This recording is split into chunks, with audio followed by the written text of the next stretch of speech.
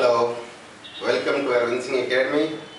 This is another session of tricks and techniques class. So are you ready to learn something new? Yeah, I hope so. You are ready to learn something new. And as I promised, today I am going to discuss to find cube roots of any number which is not a perfect cube.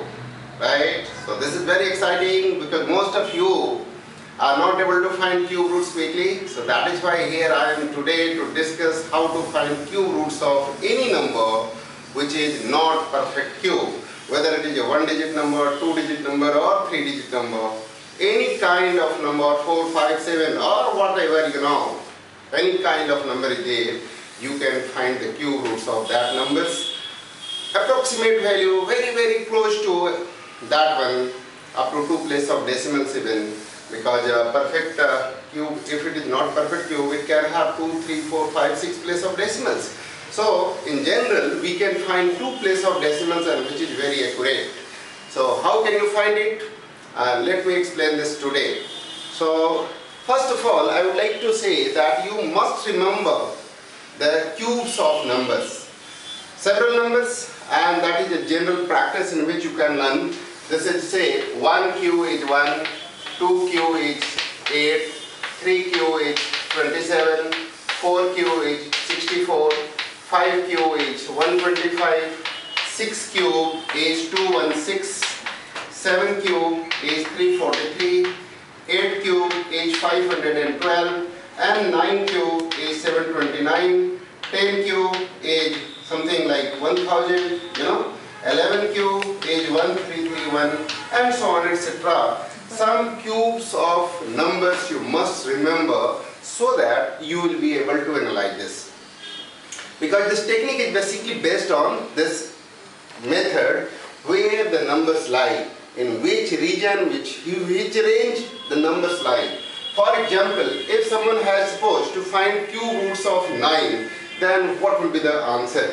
Cube roots of 9. Let us discuss this. Cube roots of 9. Cube roots of 9. This number is more than 8 and less than 27. 9 lies in the range of 8 and 27. So cube roots of 9 must lie between 2 to 3. Cube root of 9 must lie between 2 to 3. It will be certainly more than 2 and less than 3. So first basic number I should write here 2. Now, how much it is more than 8? 1. So I should write here 1. 2 plus 1 divided by a square of this number, that is 4, multiply by 3 every time. Means what I have to write in denominator always? In numerator I have to write the difference of numbers, and in denominator I have to write a square of this number multiply by 3. That is thrice of a square of this number. So what will come? That will come 2 plus 1 by 12 is nothing else but 0.08. So answer is 2.08 will be the answer of this number. Cube root of 9 is 2.08. Got it? I hope you got it. This is very accurate number up to 2 place of decimals, and you can be able to analyze this, right? So now let me discuss another number, that is cube root of 25. This number is closer to 27, right? We will select the closure number. Closer to 27, so cube root of 27 is 3. Now 25 minus 27, always you have to subtract this reference number from this number. What I did here, 8 is subtracted from 9, so positive 1. Now 27 is subtracted from 25, so what will be that? Minus 2 divided by a square of this number, that is 9, and multiply by 3. Thrice of a square of this number, that will come 3 minus 2 divided by 27 is what? 2 divided by 27? Will you tell me?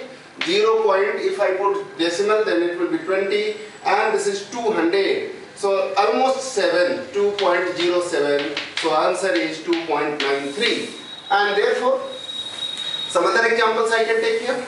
Let me write some other examples. Cube root of 60. 60 is what? Closer to 64. So I can take 4 as a reference plus, what is this? 64. This number is less than 64. So it will be minus 4. Difference is minus 4. Right now? Difference is 60 minus 64 is minus 4. Now a square of this number, that is 16, and multiply by 3. 4 4 just 16. And what is that? 4 minus 1 by 12. 1 by 12 orally can be calculated, that 4 minus 0.08, that is 3.92, and that will be answer. So in similar situation, we can deal a square root, cube root of all numbers, taking one at a time. Let us consider a cube root of a 3-digit number. 3-digit number, say 130. You know, it is more than 125, so answer would be more than 5. 5 plus 5 more. A square of this number, that is 25, multiply by 3, that is 5.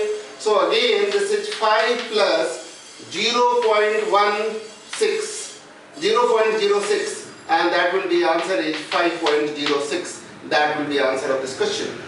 If I took another number, say I am taking here 225, cube root of 225, then what is the approximate number closer to this number? 216. So of course, this will be 6 can be taken as reference, and thereafter whether it is less than or more than? More than. How much more than? What? 216 and 225, na? So how much more? This is 9 more than the actual number. So I can write here 9. Now a square of this number 36 multiply by 3.